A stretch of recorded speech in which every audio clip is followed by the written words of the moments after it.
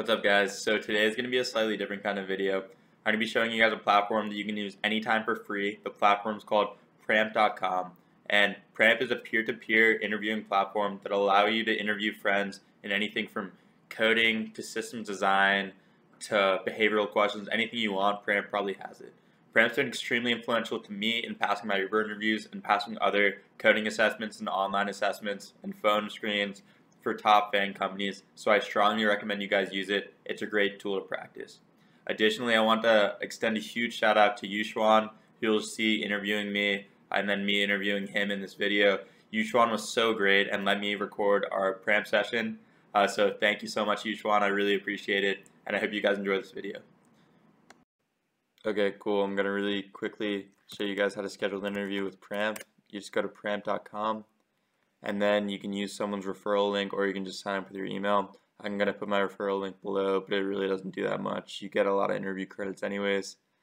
Then you click start a practice interview. I'm doing data structures and algorithms, and then I can pick any time from 9 a.m. to 11 p.m. So I'll just pick 9 a.m. Then after I schedule the interview, the question I'm going to be asking is going to show up below, and then 5 minutes before the interview, this cancel and reschedule button will turn into join an interview. I'll click that, and then I'll be matched with someone and I'll be given a question. Hey guys, I just clicked join session, so now we'll wait.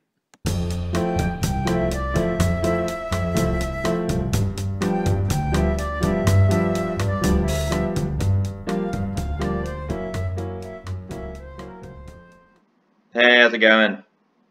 Hey, I'm good. How are you? I'm good. I run a YouTube channel, and I wanted to post a video about Pramp to show how awesome Pramp is. Would you be okay if I recorded this interview? Completely fine if not. Yeah, I'm okay with that, actually. Okay, cool. Thanks so much, man. Appreciate it. Yeah, no problem. Looks like you're going first, so the question's island count. Do you want me to read it to you, or would you want to read it yourself? Yeah, I would prefer if you read it to me, because I actually hide the left panel because I prefer to. In a real interview, I won't have that available to me. Yeah, fair. Okay, so it's island count. Given a 2D array binary matrix of zeros and ones, implement a function get number of islands that returns the number of islands of ones in the binary matrix. An island is defined as a group of adjacent values that are all ones. A cell in binary matrix is considered adjacent to another cell if they are next to each, either on the same row or column. Note that two values of 1 are not part of the same island if they're sharing only a mutual corner, if they're diagonal neighbors. I see. Okay, so same row or same column, and we want to count the number of.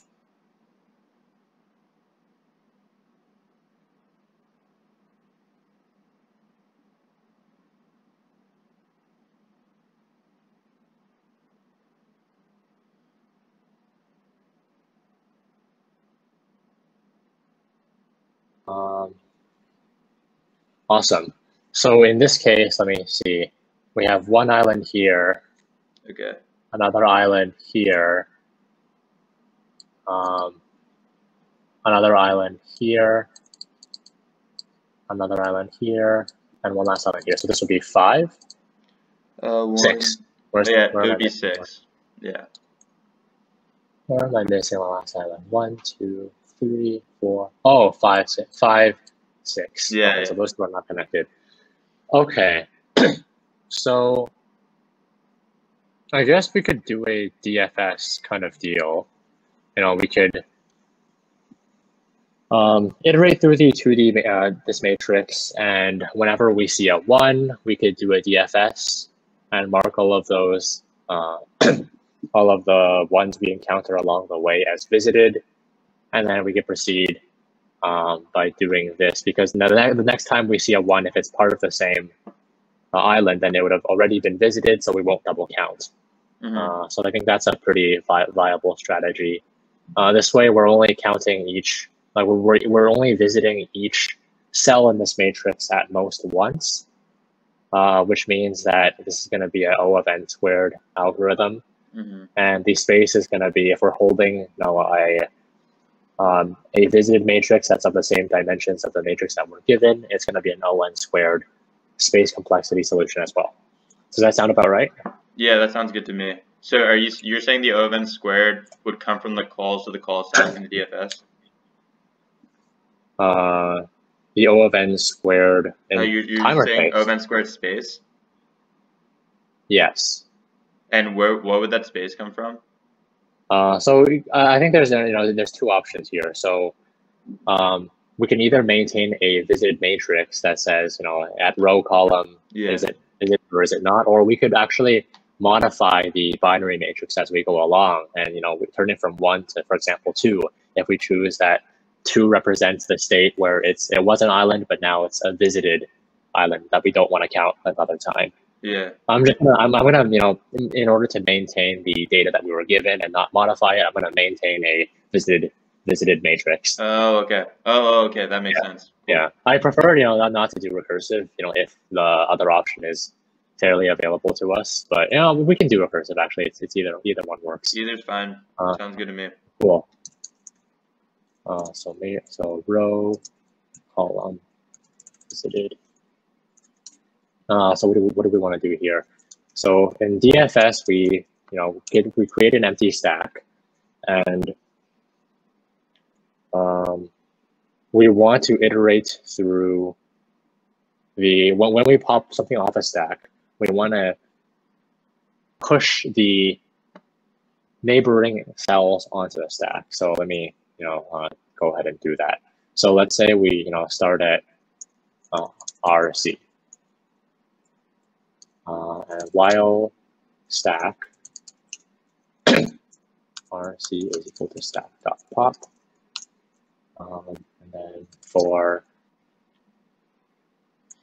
I'm gonna say RD and CD is equal to the delta, the kind of the +1 -1 movements of that we're gonna use to kind of explore the neighboring cells. Okay. And our options are -1 0, 1 0, 0 -1, or 0 1. So then we know that if we have a chance, if we have something like R plus RD is too small, or R plus RD is too big. Actually, let's see.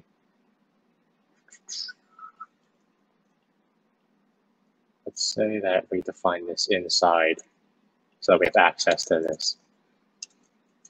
the dimensions of the matrix, and is equal to length of binary matrix.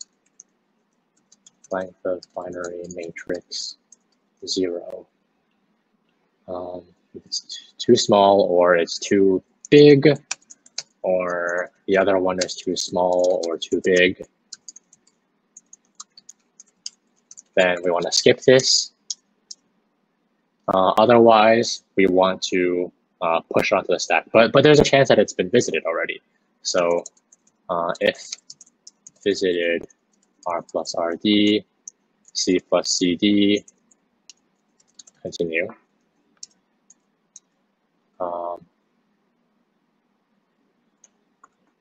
And then we want to push on R plus RD, C plus CD. Cool, so this is a DFS, but what do we want to do within each DFS?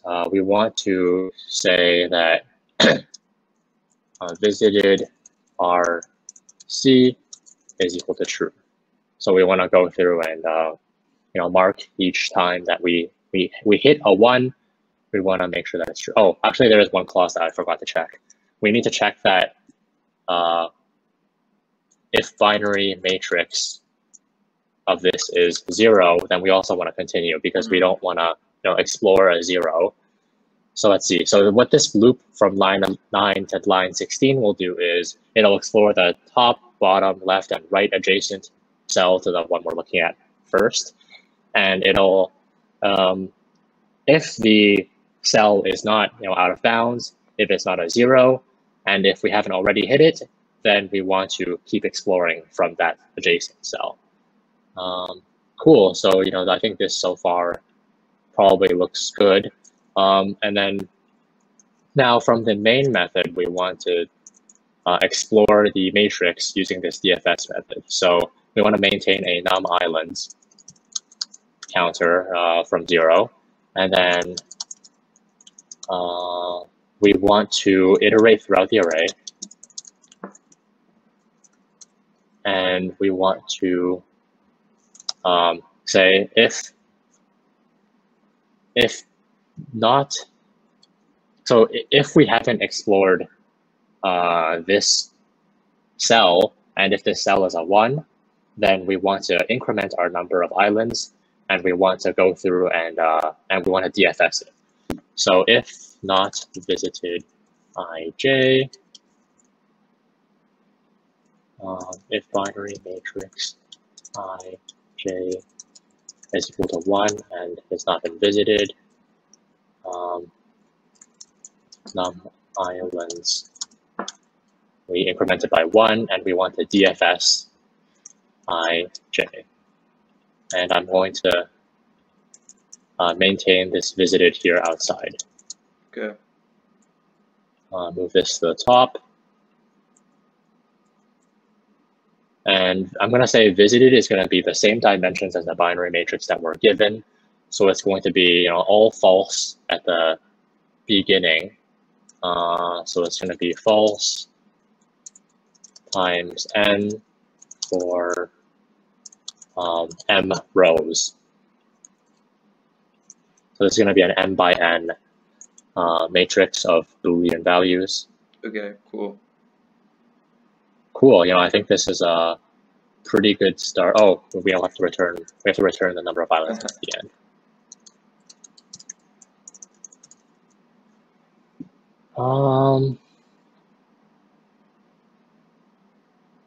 Cool. Yeah. Do you want to give this a shot?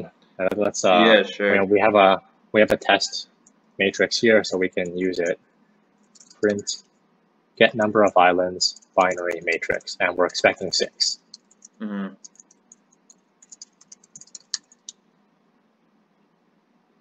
Sweet. That looks good to me. Cool. One thing is, let's change this to a 1. So this will connect 3 previously separate islands. So this will be now turn them into 1 island. So that'll be now we're expecting 4. Okay. Sweet. Okay. No, I'm pretty happy with this so far. Then let's comment this out and see if this passes the tests. Oh, weird. Nice. Good stuff. Cool. Cool. Awesome. You want to swap? Yeah, I guess. Yeah, sure. Let's swap it around and see what question you get. Cool. Okay, so pancake sort. If you could give me a quick sec to read this. Sure. Write a function.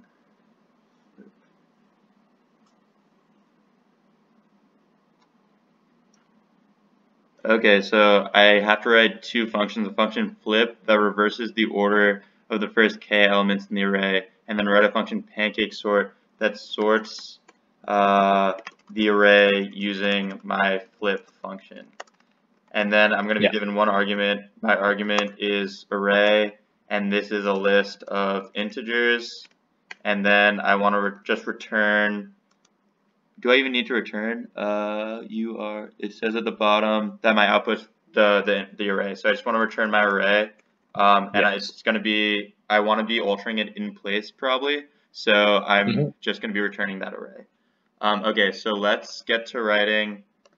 So at the end, I'm going to return array. But let's write my flip function first. Because that's number 1. So def flip rk. So the description here is reverse the first k elements in R. I get 2 arguments. It's going to be my array, a list of integers, and arg2, arg1 rather, and k is just an integer which represents the first so many elements in my array that I want to flip, and then I just want to return my array. So to implement this, the way that I want to do this is because really want to create anything new, so I'm just going to do pairwise swaps in my array. So I guess the way that like flipping would work, like an example flip would be like if I had like 1, 2, 3, 4, and my k equals the first 3 elements, then I'd want to return 3, 2, 1, 4. Is that reasonable? Yes, that is correct. Okay, great. So then I guess what I should be doing here is I want to use some type of while loop, and I want to say I want to say while k is greater than 0, I want to flip the elements at k minus 1, and then I want to like be building up in some way. So I'm going to need one other value. I'll have a start and a k, and the k can be my end. So I'll have a start which is 0, and then while k is greater than, and it actually doesn't need to be greater than 0, it just needs to be greater than s. So then what I can do is I can just flip the value at k minus 1 and the value at s. So I can say array at k minus 1, array at s equals array at k minus 1. Oh, no, it would be array at s, array at k minus 1. And then I want to, sorry, I forgot decrementing k because I need to decrease like my search space k, then I need to increment s. And then at the end I want to return my array. So let's walk through an example before I like run anything to make sure this would work. So if I passed in, and would you be okay if I ran it on the flip function first? No, go ahead. Okay, cool. So if I'm passing in 1, 2, 3, 4, and 3, my expected output is 3, 2, 1, 4. So just to talk through what this would look like, I'm going to take some stuff from my console. So this would pass in 1, 2, 3, 4. My k would be equal to 3. So then I would say, well, k is greater than s. I would do these things. So the array at 2 and the array at 0 would swap, and then I decrement k1, increment s1. So then after my first iteration, I'm going to have 3, and actually, so I'm going to have 3, 2, 1, 4. But the thing that I'm concerned about here is I'm saying, well, k is greater than s. I think because I'm like always looking at my k minus 1, I want to have, well, k minus 1 is greater than s. And then after that, I think that will work. I'm going to try, let's run this and see if it works correctly. Great, so that worked how I wanted it to. Let's run one more on like a larger input just to make sure there's no other bugs. I'm just going to flip the entire thing. So this would give me 4, 3, 2, 1. 4, 3, 2, 1. And let's see if this works correctly. Great, it does. So now I'm going to implement pancake sort. If you're okay, would you be okay with me starting to implement that? Great. Yeah, that's fine. Just to talk about the time and space for the flip function's in space because I'm just doing pairwise swaps. And then the time complexity is going to be k, where k is like the input, because I'm going to need to like pass over k elements in that array. Does that make sense? Great. So now for pancake sort, I can only flip. So I need to sort this array, but I need to sort it only using my flip. So let's think about like ways that I could do that. So I guess in the example given, so I want to sort this. Oh wow, by only using my flip function. So I guess then what I can do is I guess anytime I find the smallest number, I could flip it to the end. I could flip the entire thing, and then so I start out with like looking at all 4 elements, all 5 elements. So I'll say like nums that I need to look at is 5.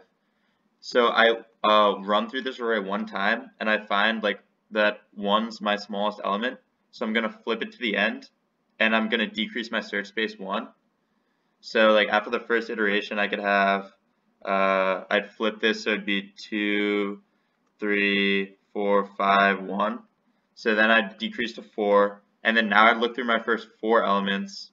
I'd see that my smallest number is 2, so I'd flip all of them, and then I'd decrease this to 3, and then have, I think this would be 5, 4, 3, 2, 1, and then I would do this for the next, and then I'd do this for the next 3 times. Does that make sense? Can you explain what is the nums pointer hold again? Sorry, yeah. So again, so nums is it would just be n, which would be like the length of elements that I still need to look at. Number of elements that need to be considered.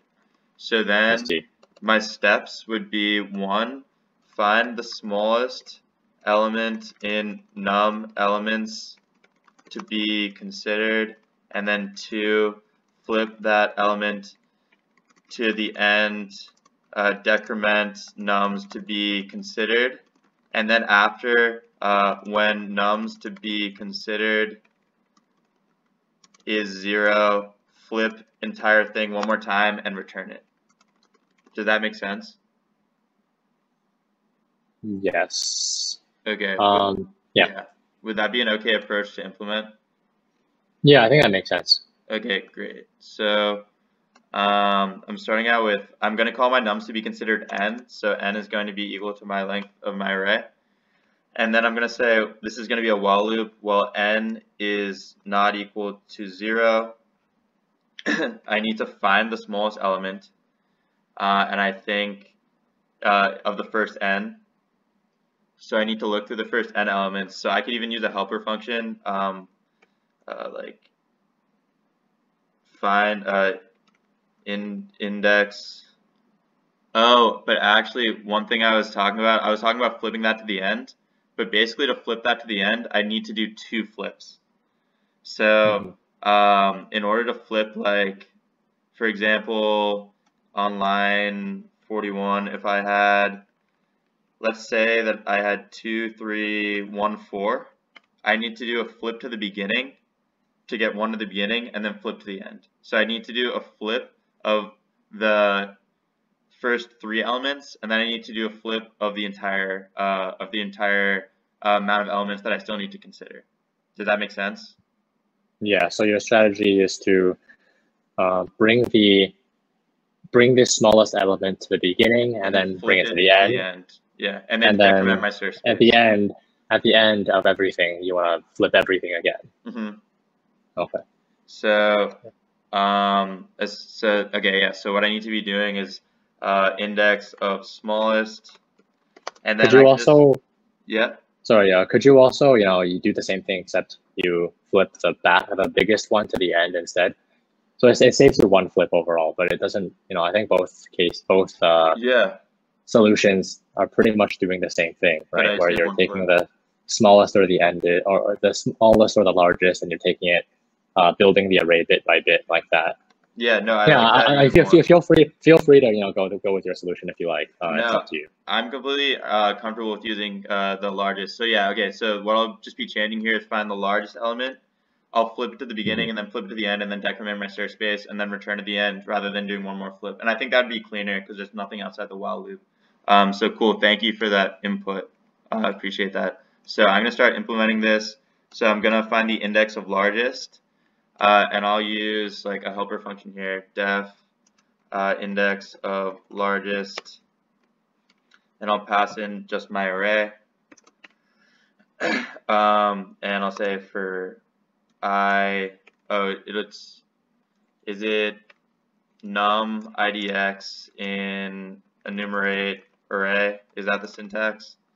It would be idx num. Oh, idx num. Okay, thanks.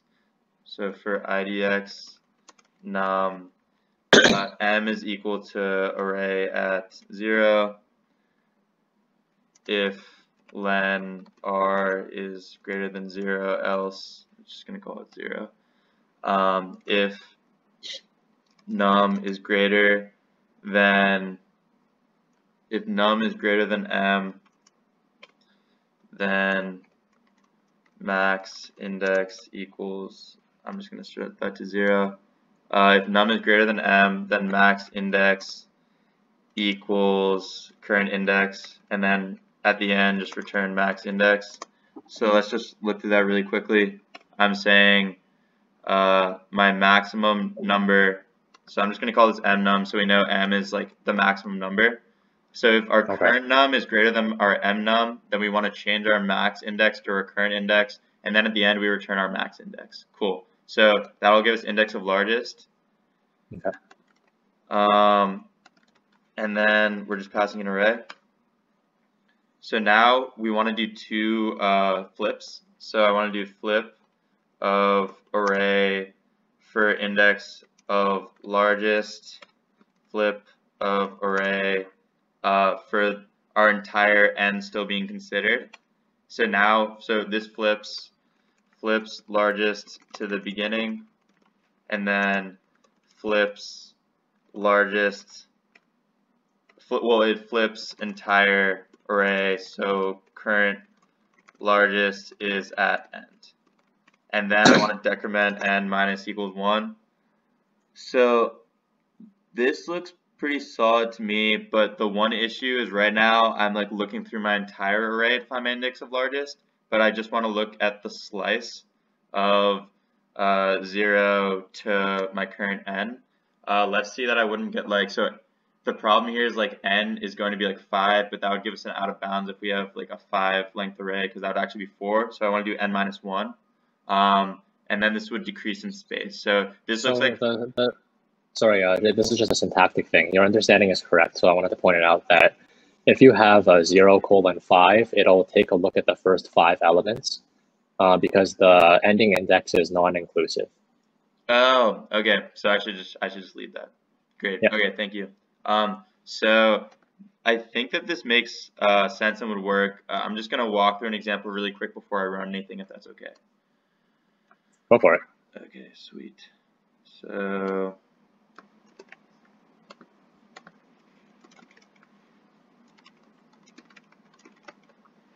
and then I'm gonna pass an R.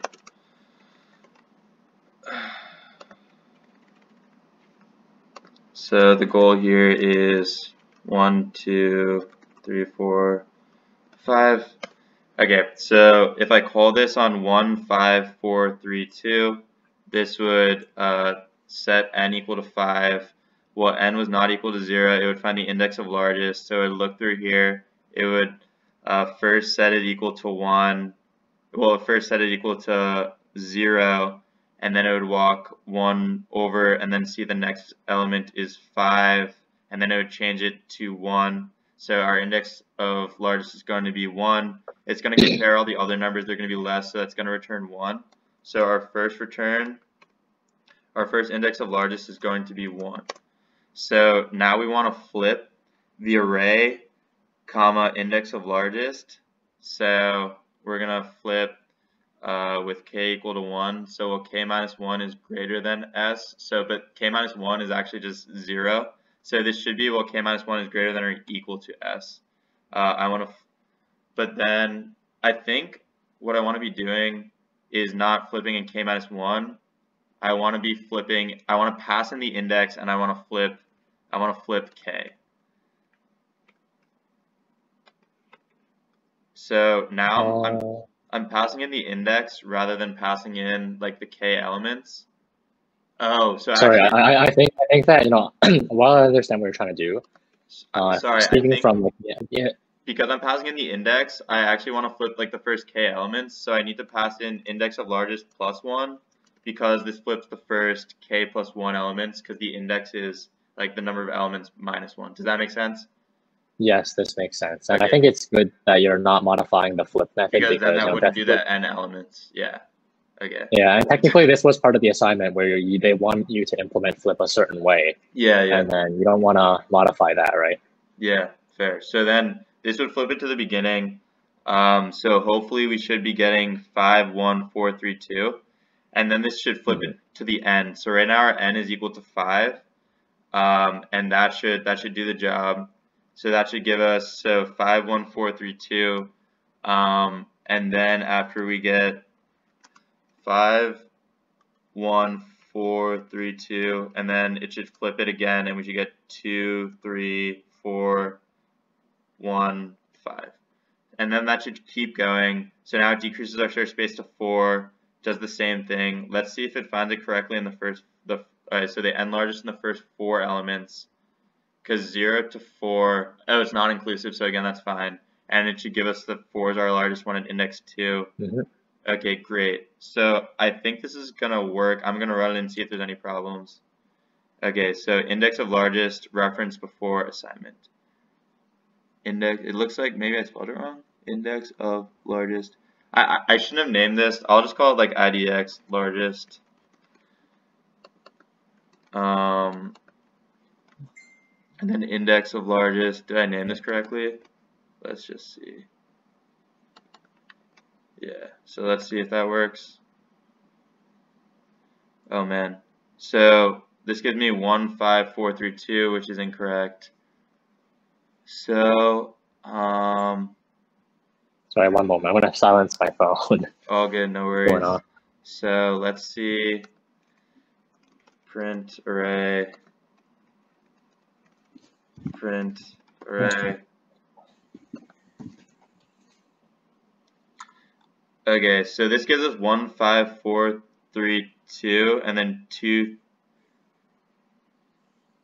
So this gives us 15432 and then 23451 in a really odd order. It should happen in the opposite order. It should go 15432 because we flipped the largest, and then it should go. Oh, so this is just flipping the entire thing right now. Is that what? No, that's not what's happening. What's? Sorry, so okay, what's the first, so given that you have 15432, at line 71, what's the first output you expect? You expect it to be 51432. 51432, right? Which is not so happening. do you want to call flip on whatever you think the biggest index, the max index should be, and then seeing if that at least gives you 51432? Yeah, I mean right now I'm calling it a +1. No, I think +1. It makes sense actually. So, but let's call flip array comma 2, and then seeing if that gives you see if that gives you what you want, or like just you can do it outside, but yeah. And then I'll just return after this first one. So that okay, gives me so that does give you, that does give you what you want. So it looks like your index, your IDX largest is probably not functioning as you expect, right? Okay, yeah, definitely. So let's see what IDX largest returns. Print IDX largest return.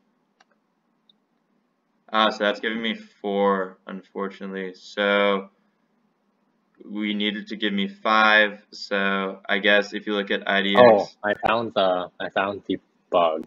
Okay, so it should give me like. It's in your index of largest. Yeah. Okay. So return max index.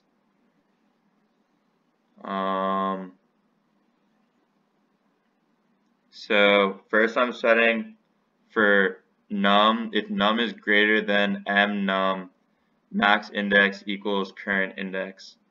So mnum should equal the array at that value. Oh, I never reset mnum, so that's the problem. So I need to say num equals. Oh, sorry. So mnum equals num. Great. So let's see. Now that gives me 1. So that's looks like it's correct. So now let's say index largest at +1. Cool. So awesome. Looks like that works. Thanks for helping me find that bug. No problem. Then is this fine to run the test? Yeah, go for it. Okay. No, I'm pretty happy with the rest of the code. Sweet. So it looks like that worked. All right, good job. The time would be, so the flip function takes k time, and then because pancake sort, we're gonna need to like flip every single thing twice. This will be like n squared time in the worst case, because we're flipping. Yeah. Yeah. It'll be like some constant which is less than 1 times n squared. And then space would be, I think it's space is just O of 1 because we just have a lot of constants we're playing around with. Cool. Cool. Well, thanks so much. I appreciate you letting me record this. Yeah, no problem. What's your YouTube channel? Maybe I'll see myself. Yeah. I'll send you the link. I'll like connect with you and send you the link. Yeah, all It's right. just That my sounds name. awesome. Yeah. But yeah, no, I wish connect. wish I took a shower and did my hair, wash my face before this, but Yeah. oh well. No, It it is what it happens. is. All right. Have a But good no, one. you have a good one. Bye. Yeah, bye.